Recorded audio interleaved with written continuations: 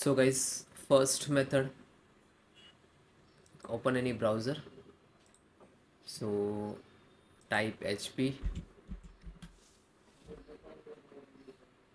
go to www.hp.com.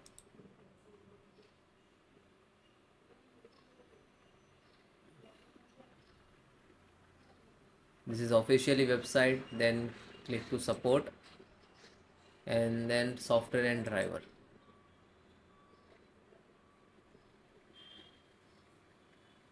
And click to printer, and guys enter model number. So guys, enter your model number DeskJet 2820. Okay, so you can see this is HP DeskJet 2820 all in ones.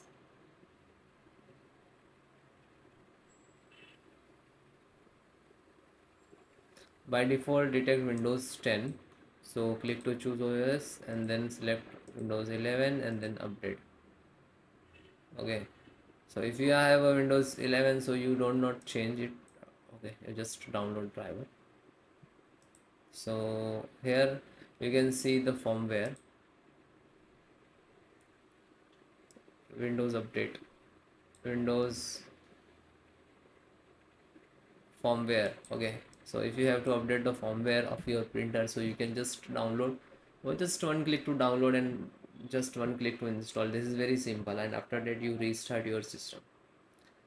Okay, so this is basics driver, so this is not required to internet. You can see the offline use. Okay, just require for the download, not required for installations. So you can see you just download and all the installation process same. And this is universal scanner, so if you getting some errors, okay, so you can download and run, can troubleshoot your operating system. So this is the internet driver. So if you have good internet, so you can download this one. Okay, just 18 MB, just click to download it. If you install the online and offline, so both installation process same. Okay, so no worry about it.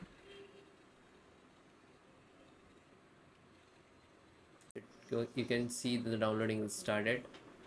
Just click to single click to install. Now this is extracting data.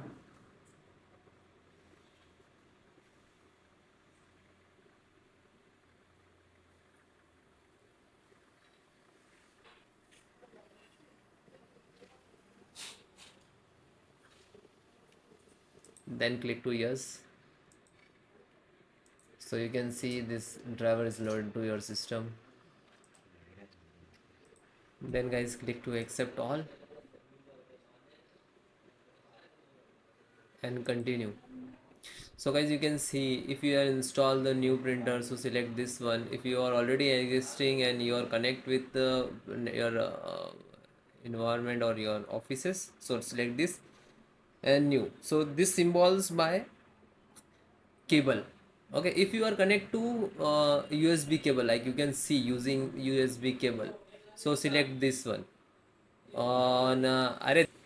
Then already existing, so select this. So you can see Wi-Fi, LAN and USB all are there.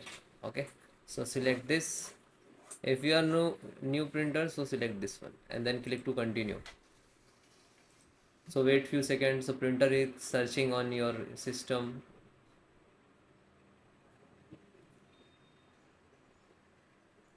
If you are not getting printer, so connect to USB to your printer and then next to install, and after that restart. And if you know the IP address, you can enter like that. What's your printer IP address, you can contact to your network administrator, desktop administrator, and then click to search. It will show, and then next to install it, and then restart printer and system both. Thank you.